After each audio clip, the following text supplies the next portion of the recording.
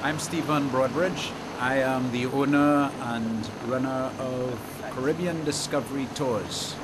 That is an eco-adventure tourism company. That is eco-adventure travel within Trinidad and Tobago. And we do a number of exciting off-the-beaten-track locations.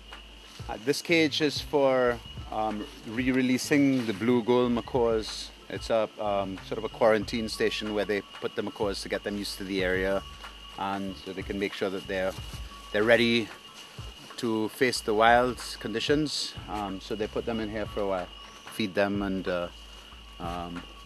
make sure they're getting exercise for the flights, because usually they're kept in very small cages before they arrive here. So they need to develop their muscles so that they can survive and get away from snake attacks and things.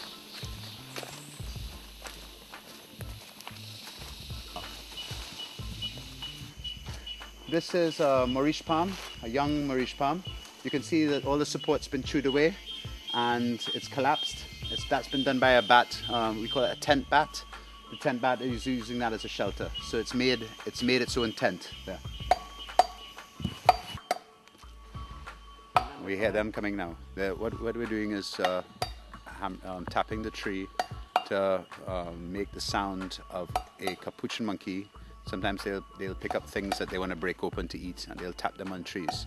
The other monkeys will hear that, and they'll try and come out to see if they can mug the monkey with the food. Come up there. Get them up here. Good. Trying to attract some capuchin monkeys.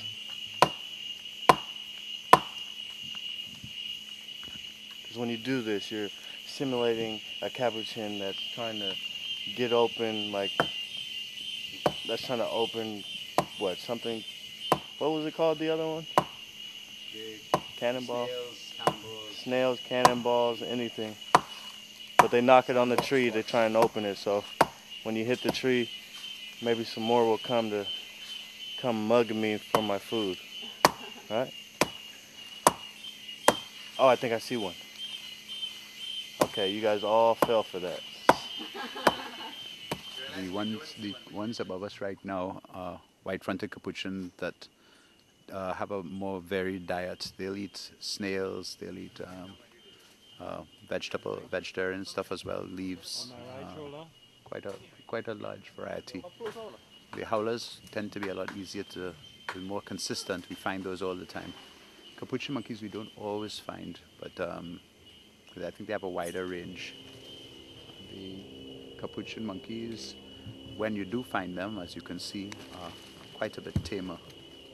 Quite a bit tamer than the howlers. They come much closer. So you see, we've had them very close today. Well, this sandbox tree is the largest in Trinidad. It's hard to beat this size. You can see a lot of the trees around here have actually blown over. When they get to a certain size, they topple. Because of the sandy, very loose soil, they just don't last. Here, on the other hand, the massive root system I'm sitting on here has anchored this tree and allowed it to get to record size. Massive root system here holding it down. Most of our commercially caught marine resources require, like fish and lobster and things like that, require wetland areas for spawning. Those act as industries. Birds pass through here too. A lot of birds nest, and basically it's just a very rich, very important, productive habitat for animals. It's been chewed off of this guacano. There's only one thing that would do this, and it's a red howler monkey. It would chew all this and discard the leaf. This is the guacano. The international name for this is Cycropia.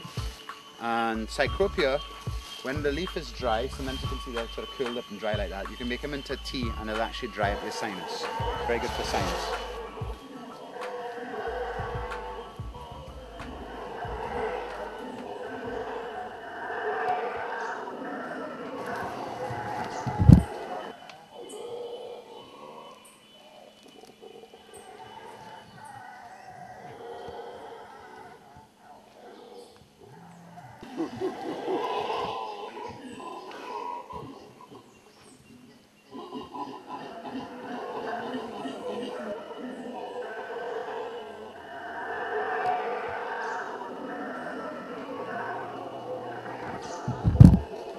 There's a peninsula, so you can walk out here, but more importantly for an emergency, Digicel phones work out here, but we do have Digicel, so we're all right.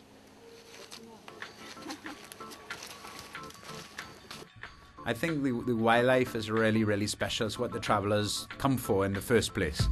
What they don't expect is the villages that we visit around the other side of the swamp. After our trip to Kernaham village, where we meet a lot of the people there, we get to sample a little bit of their culture, and we have families that actually cook fantastic lunch for us and our visitors in that area.